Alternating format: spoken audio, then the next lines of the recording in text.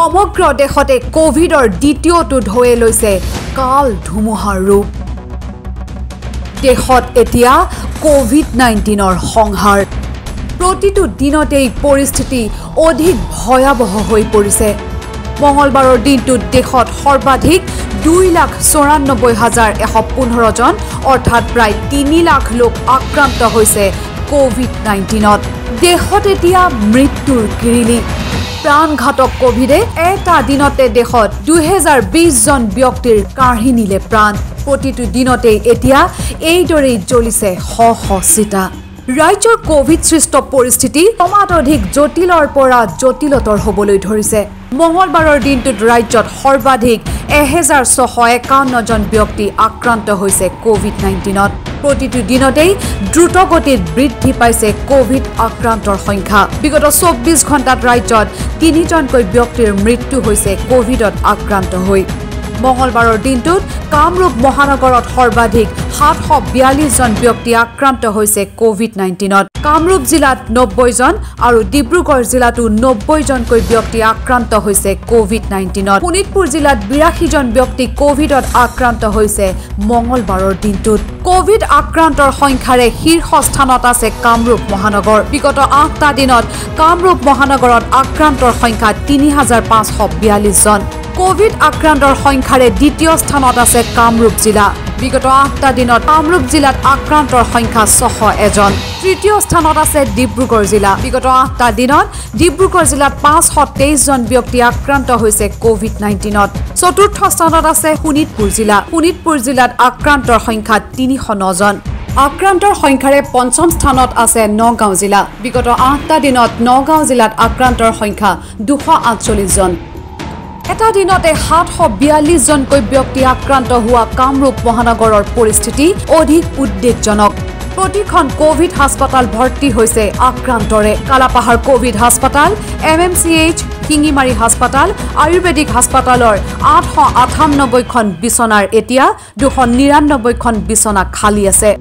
দ্ৰুতগতিত কোভিড আক্ৰান্তৰ সংখ্যা বৃদ্ধি হোৱালৈ লক্ষ্য ৰাখি শীঘ্ৰেই মুকলি কৰি দিয়া হ'ব সৰুসজাইৰ কোভিড কেয়াৰ হাস্পতাল সৰুসজাইটো ৰেডি হৈছে বুলি মোক কৈছে সো সেইটো ৰেডি হ'লে there is another big support and pillar two আছ and we hope that it gets ready very fast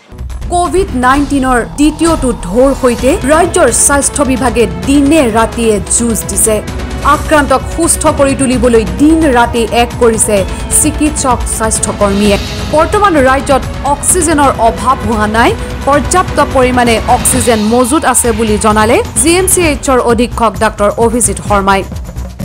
আমাৰ যেহেতু উই have 2 tanks big tanks oxygen tanks with piped oxygen so আমাৰ অক্সিজেনৰ প্ৰবলেম নাই এতিয়ালৈকেতো সদ্যহতে নাই আৰু তাৰ ওপৰত আমাৰ bulk cylinders ডাঙৰ cylinder 300 আছে তাৰপিছত A type B type all we have all different types of cylinders so overall we are not much as worried as people will think we are government is trying all level best aru kot ki koibo pari accordingly government e hekini koibo amar Polton Bazar Maligaon railway station ot joa kali 24 ঘণ্টাত আজি ৰাতিপুৱা 6টা লকে 42 টা কেसेस হৈছে positive এয়াৰপোৰ্টত 28 টা positive হৈছে আৰু ৰাতিপুৱা 6টা বজাৰ পৰা এতিয়া 10টা বজালৈকে এয়াৰপোৰ্টত 4টা হে পজিটিভ হৈছে and there is no positive cash in railway stations B it Paltan বজাৰ অৰ মালিগাঁও ইপিনে কোভিডত আক্ৰান্ত হৈ স্বাস্থ্যৰ অৱস্থা গুৰুতৰ হোৱা ৰোগীৰো সংখ্যা বৃদ্ধি পাইছে GMCHত নতুনকৈ 13খনকৈ বিছনা সংলগ্ন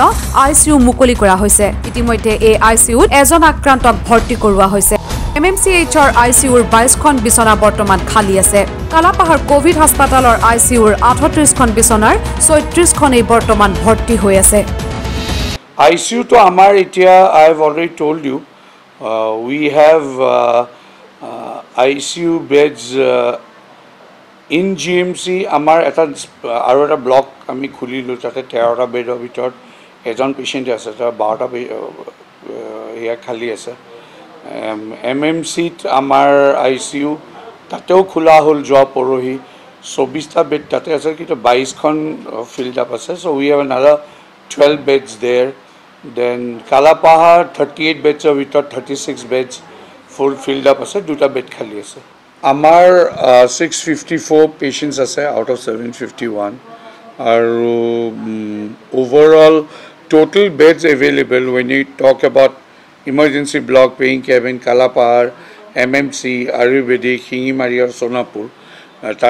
এই গোটে about 898 beds or আমাৰ 299 300 beds খালি আছে এতিয়া পিনে বহিৰাজ্যৰ পৰা অহা যাত্ৰীসকলৰ কোভিড পৰীক্ষা অব্যাহত ৰখা হৈছে বিমান বন্দৰ তথা ৰেলৱে ষ্টেচনত বিগত 24 ঘণ্টাত গোপীনাথ বৰদলৈ আন্তৰ্জাতিক বিমান বন্দৰত 28 জনকৈ ব্যক্তি কোভিড পজিটিভ পোৱা গৈছে বিগত 24 ঘণ্টাত পল্টন বজাৰ তথা মালিগাঁও ৰেলৱে ষ্টেচনত 42 জনকৈ ব্যক্তিৰ দেহত পোৱা গৈছে কোভিডৰ অৱস্থিতি বহিৰাজ্যৰ পৰা অহা লোকেৰে ভিৰ বাঢ়িছে এতিয়া ৰেলৱে ষ্টেচনসমূহত তাৰ বাবে পল্টন বজাৰ ৰেলৱে ষ্টেচনত উপস্থিত হলগৈ মহানগৰ জিলা উপায়ুক্ত বিশ্বজিৎ পেগুৰ লগতে আৰক্ষীৰ এটা দল ষ্টেচনৰ সকলো দিশ নিৰীক্ষণ কৰে জিলা উপায়ুক্তগৰাকীয়ে ষ্টেচনত ভিৰ বাঢ়ি অহাৰ লগে লগে অতিৰিক্ত নিৰাপত্তাৰক্ষীৰ দলো মুতায়ন কৰা হৈছে ষ্টেচনত চাৰিওদিশে গঢ়ি তোলা হৈছে বেৰিকেড আমাৰ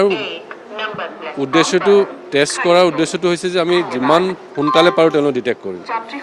মানে আৰম্ভণিতে যদি ডিটেক্ট কৰিব পাৰোঁ তেতিয়াহ'লে তেওঁলোকে ঘৰলৈ গৈ পেলাই বা তেওঁলোকে সমাজত গৈ পেলাই যাতে বিয়পাব নোৱাৰে তাৰ সেইটোৱে আমাৰ মেইন উদ্দেশ্য টেষ্ট কৰা ৰেলৱে ষ্টেচনতে হওক এয়াৰপৰ্টতে হওক তাৎপৰ্যপূৰ্ণ যে ৰাজ্যত কোভিড পজিটিভৰ হাৰ 2.46% অৰ্থাৎ প্ৰতিজন ব্যক্তিয়ে যদি কোভিড প্ৰটোকল মানি চলে মাস্ক পিন্ধি সামাজিক দূৰত্ব বজাই ৰাখে তেনেহলে নিশ্চয় কোভিডৰ এই দ্বিতীয় ঢৌৰ সৈতে মোকাবিলা কৰি পুনৰ এবাৰ অসমে কোভিডক পৰাস্ত কৰিব পাৰিব ব্যুৰ' ৰিপৰ্ট নিউজ লাইভ